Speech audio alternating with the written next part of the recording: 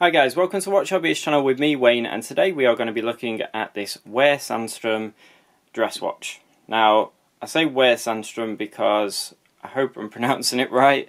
I am useless at pronunciation of anything. I come from Manchester in England, where anything I try to say just doesn't sound right in terms of foreign languages. So I apologise to any Swedish people listening right now that probably want to shoot me. However, it's better than what I thought it was originally, which was Sjöö Sandström. So when I've looked into it, Sjöö Sandström seems to be something like where it's at. Now, that's from a person that, let's face it, the main other brand I know from Sweden is going to be IKEA, which I thought was IKEA for many, many years. So, you know, maybe I need to really sort of go to Sweden at some point and learn some pronunciation. Getting off that, this watch is something I've wanted to show you for a while. I've had it for a few weeks. Basically, the reason that I haven't shown it you yet too much is because I really wanted to get to know this watch. Now, I have actually recorded the review a few times and I actually got it bang on, really happy with it, and my camera failed. So it's come along now, but I think it's good because it's given me some real time to get to know the watch and to really understand where this watch would fit into a collection like mine, and also compare it to previous watches that I've owned, which I think is a viable thing. You know, I think that's always good to sort of get a base level of where I think this watch stands in the watch market today in 2018 as I record this review. Now, the watch itself came about because I was looking for something dressy. Now, I already had a Cartier Tank Solo, which I absolutely loved, but I wanted something a bit different, so I've actually sold the Cartier anyway. But this recently came about, and it's just a very sort of interesting design to me. I wanted something that was quite plain, but still had some good sporty features like water resistance. I always like a watch to be quite water resistant if it's possible. You just never know if I'm going to end up sort of in an environment where, you know, you're on holiday and you just forget about the watch or something like that. It's on your wrist and then you go for a swim and forget. I've done things like that in the past. I'm not saying it happens all the time, but I just like a watch that's water resistant, just like I like phones that have some water resistance as well.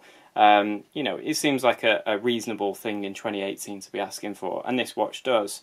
But I didn't know anything about the brand, I didn't know anything about the watch, I didn't know anything at all about them. So first thing I want to do before I introduce you to all that, I'm just going to place the watch down there, is I just want to show you the packaging. Now, it's a very interesting box. It's made of the most solid wood I can ever imagine. It reminds me of what you find sort of the old ship chronometers in when you see them, you know, in museums and things like that. It looks like that type of thing, and that's probably not too far off in terms of what Sjöö Sandström actually had in mind for this watch, because the Royal Capital itself, which is what the watch is called, is basically sort of commemorating the history of Swedish watchmaking. As far back as 1852, there was awards won by Swedish watchmakers, one including Victor Kullberg, and basically they won like the best by far for a chronometer in Greenwich, so that's pretty good going. So Sweden does have a watchmaking history, and this watch is to sort of commemorate that sort of thing. However, it's also a very, very interesting box in the way that it's designed. So, first of all, you have this first layer, which opens up with, you can see the reflection of it, but there's a gold-plated sort of Sjöö Sandström plaque within a leather sort of area. So you can't really see it. I've not got the wide angle on the camera that's going to make it happen. But then, if we press this button, can actually open up this section as well, and that's how you would get to the watch initially. This is all very, very nicely made. I think it's also very sort of fine leather. It feels like it's a very nice quality feel to the materials inside the box, and it weighs an absolute ton. So this is not a hollow wood box, this is a solid wooden box with gold-plated hardware on it. It looks great. I think it looks really, really good. I'm not sure if this is for the steel watch. Maybe this is for the gold ones that they do. I don't know. But I'm sure even if the steel one has different hardware on it, it'd just be steel instead of gold. But I could be completely wrong anyway. The watch obviously then appears to you, and you see this, which to me is a really beautiful classy, elegant design. It's not flashy. It's not for somebody that wants something to really show off. This is understated, and I like that. There is nothing wrong with an understated watch in my opinion, and the way that everything is finished on this watch really works very, very well. I must admit that I think the logo is quite large for such a watch. I think it possibly stands out a little bit too much, but it kind of still gels with the sort of ethic of with the colouring, the font used. I think it still works, you know, nicely. The dial itself, obviously we can see, has like a sunburst effect to it. So you can see the sunburst effect going on. Probably quite a lot of reflections in here today because I have a few more lights on than usual. But you can also see that on a second level is the subdial, which is a seconds subdial. And it's probably going crazy on my camera because that creates an effect called moire, but you can see how it's also sunburst in its own way, which interacts differently with the dial. So we have a different level of dial here, so 2-level dial. We also have applied markers to the dial, so I think that works really, really well. The logo and the Stockholm print at the bottom is just that, it is printed onto the dial directly, but I've looked at this dial under a loupe and believe me, it looks as good as you would imagine. Very, very high quality finish to the dial, to all the case in fact as well. The case has a satinized finish around the bezel, it has satinized lugs and satinized sides, but it also has polished chamfered sections as well. There's a lot of different finishes going on here. The crown itself is polished. I would prefer a smaller crown. I mean, it's always great having a large crown because you can wind it dead easy. But I think a smaller crown would work on this because it does actually sort of overhang the case a little bit. But I think a smaller crown will work better, but at the same time, this by no means stands out and looks ridiculous. It's just that it's just quite large for this type of watch. But I think that's probably more a problem with the case because it's so incredibly thin. I mean, this watch is actually thinner than the Patek Philippe Aquanaut that I owned previously, which is quite a feat for an automatic watch. You know, that was automatic as well, but it's really, really hard to sort of find these very thin automatic movements. So that's something I'm going to talk about shortly, is the movement. But I'm just going to talk you through the rest of the watch as well. So this has a leather strap fitted. There are different versions that you can buy. You can buy a version with a blue dial. There's silver dials going on black dials. This is a grey rhodium dial, which hopefully you can make out on the camera. But it's a lovely, high quality, thick leather strap. It has 2 strap keepers. One is fixed in place, and then the other one can be moved to you know, as to how much you actually have on the overhang of the strap. The thing I don't like about the strap, unfortunately, is the clasp. It's not that I don't like it, it's just that I think it looks a little bit too sporty. This is something I would expect to see on a sports watch more than a more dressy watch like this. And the reason is really the design of the clasp. Now, obviously we have thick leather going on here, so there are limits to how thin you can make the clasp to, you know, in terms of it actually still locking into place. But I think really this is an area that could probably be improved.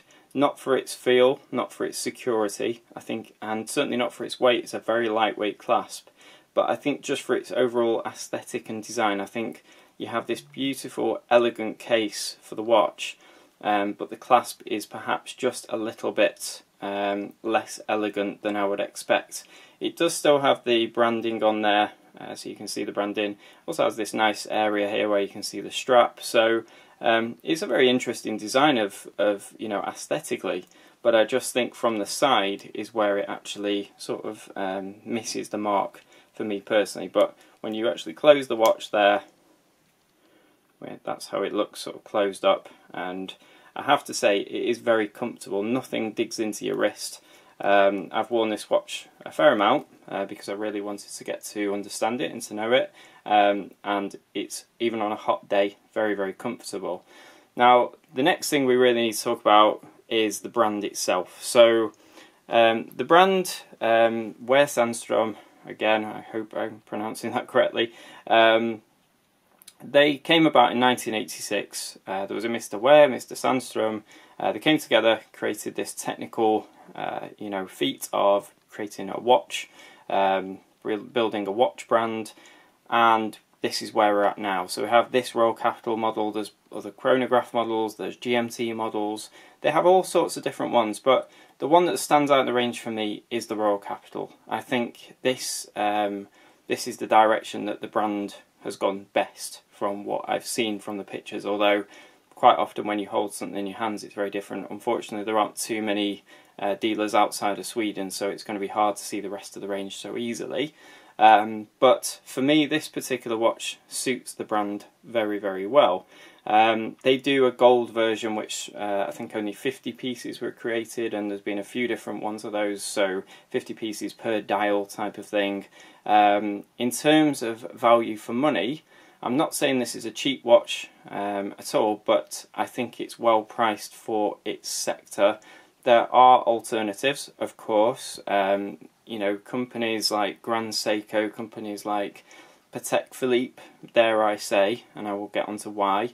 But there are also Moser, there's plenty of companies out there now. It's a very hard market to stand out in, of course, because there's so many different watch manufacturers. But where I think this brand has gone right is in the movement. So the movement in here isn't not in-house. First of all, let's get that out of the way. Elephant out of the room. Everybody expects an in-house movement, blah, blah, blah. Well, yeah, alright, I understand that an in-house movement can sometimes be interesting and a benefit, but it's not always the be-all and end-all, as much as people think it is. And in this case particularly, I think it's worked really well as a partnership with Voucher. Now, I'm just going to try and turn my camera settings down a little bit so I can show you, hopefully without too much reflection, how nicely finished this movement is. For me personally, I think it's one of the nicest movements I've ever seen up in, in the flesh sort of thing, in the metal.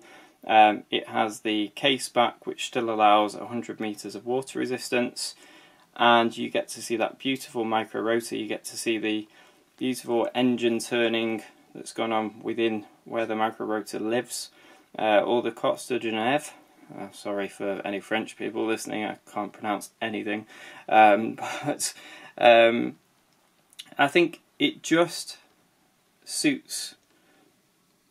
I just think it suits the watch very, very well. So I'm just trying to show you all the different angles and facets, showing you there through the clasp. But we don't have too much text going around the bezel on the back either. I think it's nice and sort of quite clear, quite clean in terms of its design.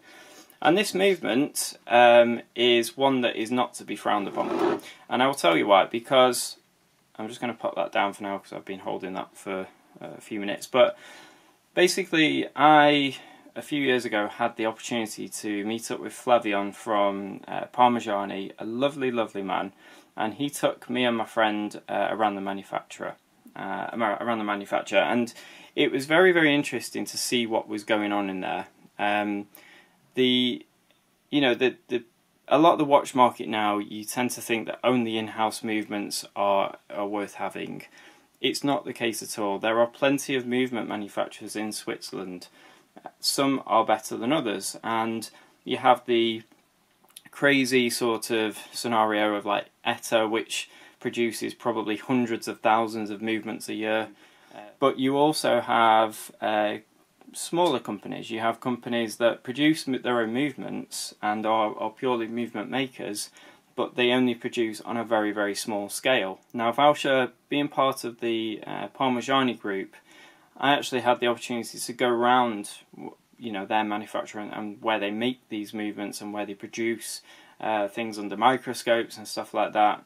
And I was absolutely blown away. And for this watch to have a movement created by that company, I think absolutely shows the quality that we have going on here. Obviously most people haven't been to that manufacturer. If they had, they would see what I mean. But let's just say it's very surprising what some companies say is in-house that isn't, because there are plenty of movement manufacturers out there. Let's just say that certain components and things like that are produced. I don't want to say too much because I was actually asked not to, but it's amazing how much, you know, companies like Voucher are actually really required in the watchmaking world. There are plenty of brands out there that don't make hundreds of thousands of watches per year, and they don't have the investment capital to go creating their own movements. It just doesn't happen. Think how much investment is needed to sort of R&D something like that. So you then go to an outsourced company that produces a good quality movement, and that's what you end up with here. And the movement in question here, it's not the, on paper, it's not like the greatest specs. It has 21,600 beats per hour. It's 48-hour power reserve, but it's certainly very comparable to other watches in its sort of sector, and therefore I don't see anything wrong with this at all. You have the micro rotor going on. Basically, that's part of the 5400 series movement anyway. 5400 series is an evolved version of the 5300 series from Voucher. So this is the 5401. This has sort of plenty of work going on with the bridges and everything. It depends how many units are ordered, I think, as to the amount of detail that is given to the buyer of those movements. But in this case, obviously enough were bought that plenty of detail could be put into the movement. So I think, for me personally, I think this is a really good combination of the movement itself versus the watch. And in terms of overall feel, and I mean that, like overall feel, you know what it's like when you can see a watch in pictures, but when you actually hold a watch, when you actually put it on your wrist, the overall sort of experience of that, honestly, the only thing I've ever had that's been similar has been my Patek Aquanaut, and I love Patek. I think they're incredible. They have problems as well, believe me, in terms of like their complications and the quality of the QC basically sometimes. But so nothing's perfect even with in-house movements, and that goes to show even more that, you know, an outsourced movement is not always a bad thing. With this type of movement, you could add a chrono module to it from Dubar Dupois, that sort of thing. So that's when you start to get what like Audemars do, where they have chrono modules. So a lot of these brands, you know, they don't all have in-house movements, and therefore I think, as a combination of allowing you to sell a watch at a certain price, I think this is going to probably help with that. The price of this watch, I'm sure you all want to know, is around about $7,000, I think. Now, I don't know what price it is in, say, Europe and places like that, because I couldn't really find the prices too much on the internet. I probably should have inquired more, but I also think I'm pretty right around about $7,000. It's probably in the region of £5,000 to £6,000 equivalent here in the UK, probably around about €6,000 to €7,000, you know, in Europe anyway, or maybe between €5,000 and €7,000 for the steel one. There is a gold version which I believe is around about £13,000, but you know, if you start to compare that to some other watches, it does actually look like a reasonable value. I'm not saying it absolutely is, but let me just sort of compare that you can get an Omega for much more money than a gold one of these. So, you know, it's that kind of thing. It just depends on exactly what you're after. Not everybody's going to love this watch. It's probably a bit too modern for some people. I mean, the company coming around about in 1986, some people like a lot more heritage. Also, the manufacturer Voucher for the movement, they started in 2003. You know, there's a lot of modern technology in here versus huge amounts of history. But history is history. It takes a long time to create, and we have to support these modern watchmakers and modern movement manufacturers as well. So I personally think that this is a really good package overall. I can't sort of really say that it isn't at all. I'm very pleased with it. It would be I would happily own this watch without a doubt. I love the detail going on in the dial, in the bezel, the movement itself, being able to see that and seeing the quality of it, knowing that the watch is 100 meters water resistant. Obviously the strap limits that in this case, but at least the watch is. And I just think it's a very classy, elegant watch. Now, one thing I always do in my videos is I give you the sizes, dimensions of everything. I'll show you a wrist shot as well. So just to give you some ideas, so we have here, hopefully you can see it, so I'll try and, there we go, that's better. Right, so 47mm lug to lug, so we are talking sort of, yeah, about 47-ish. We are talking Rolex Submariner territory in terms of length, to give you an idea if you have something like that. In terms, oh sorry, I've just knocked the camera, but in terms of the diameter, so I believe it's actually 40mm, so I'm probably doing this from the wrong point. It's a very funny measurement, diameter, but yeah, around about 40 in that sort of region from the lug to the other lug in terms of diagonal measurement.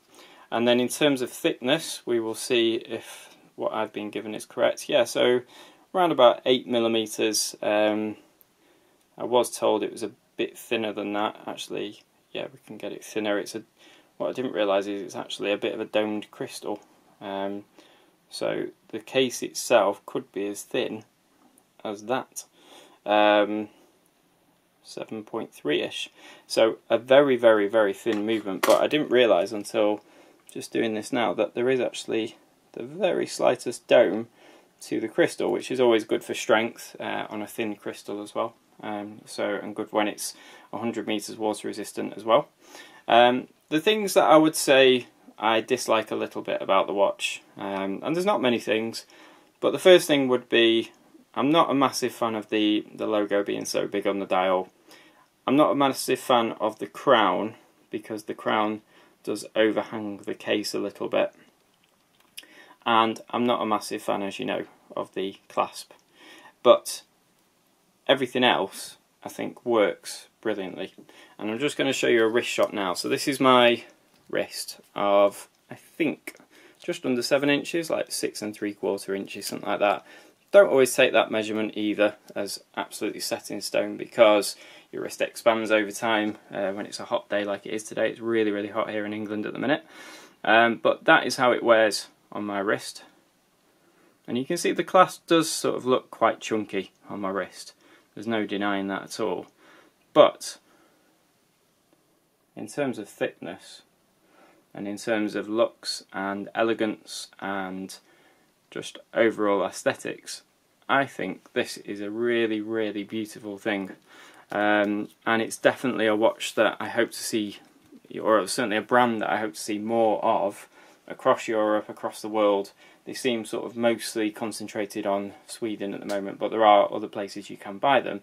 But I would definitely recommend this, and also from a communications point of view, dealing with the brand, how easygoing they've been because of my camera breaking, how easygoing they were in the first place to sort of actively want to send me the watch as well for review. I really appreciate all that, and I think they've just been a really nice, it's been a really nice experience overall. I would love to go to the manufacturer at some point and just see how it's all put together, you know, and see the quality of the work that goes on, because I would imagine that it is every bit as good as I imagine it would be, which is very high quality, very good feel, very good aesthetics, and just a more unique proposition than just going into your local store and picking up whatever else you think is a rival to this watch for you personally.